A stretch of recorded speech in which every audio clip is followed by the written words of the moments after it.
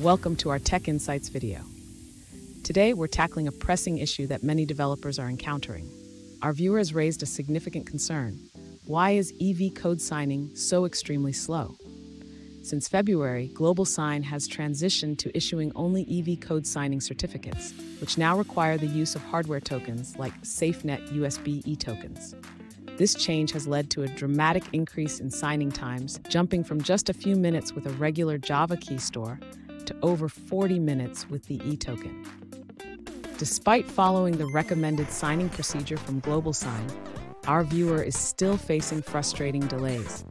They've reached out to support but found no solutions. So what can be done? Let's explore this challenge together and see if we can uncover some potential solutions.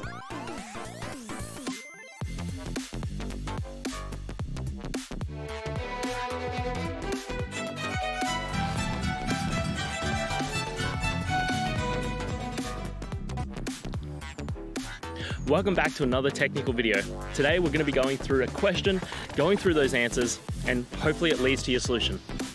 Remember, stay a little bit crazy, just like me, to get through to your resolution. Now let's get started. Let's address the issue of slow EV code signing with GlobalSign.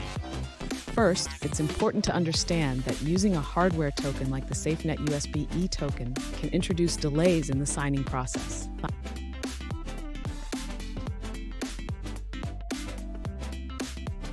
The command you are using for signing is crucial. Here's the command you provided, which uses the jar signer tool with specific parameters.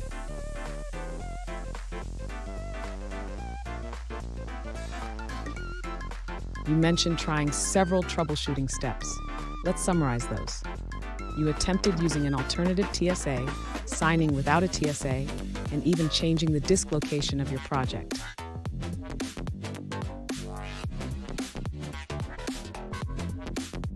If none of these steps improve the signing speed, consider checking the performance of your hardware token.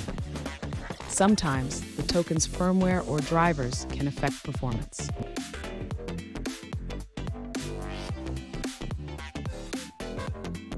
Lastly, if the issue persists, you might want to explore using a different signing tool or library that could potentially offer better performance with EV code signing.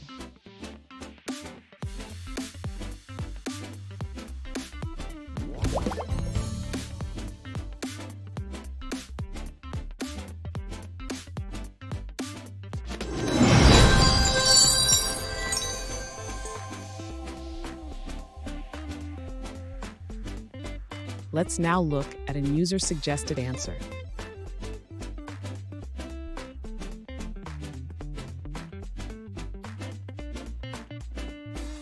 The user contacted GlobalSign about slow EV code signing.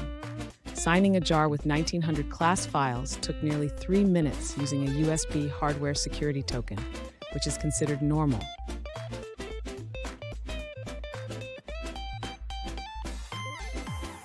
GlobalSign explained that the delay is due to retrieving the certificate for each class file and checking if it's revoked. The user used a Gemalto SafeNet 5110 token.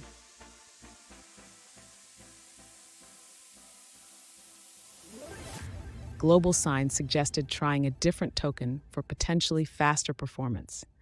The user is curious if the UBHSM might be quicker and is seeking others' experiences with Java code signing.